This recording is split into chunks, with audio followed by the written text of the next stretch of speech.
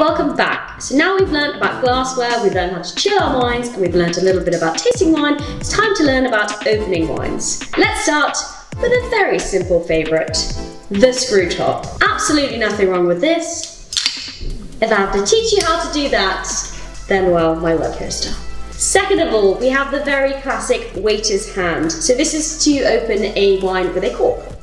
You want to take the foil off the top, which I will try and do very, very smoothly. You want to take the coily looking thing, get it right in the center, and twist right down to the bottom. You're at the bottom.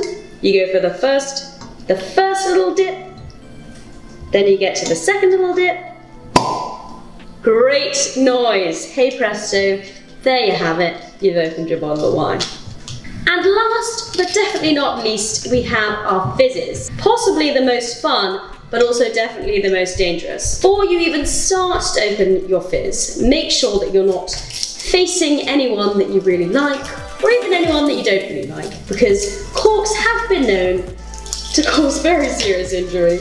It's really very simple. You take off the foil, it will then have this cage, as they call it, covering it. You want to try and keep the cage on as to avoid, taking anyone's eyes out. Keep the cage on, twist the bottle, not twisting the cork. There you go.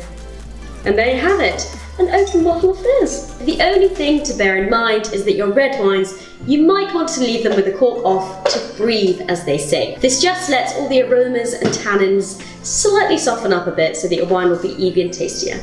And a couple of ways not to open your wine. Number 1, sabering. Number 2, Number 3, a smelly old shoe. That is it for lesson 4. Thank you for tuning in, and I'll see you next time.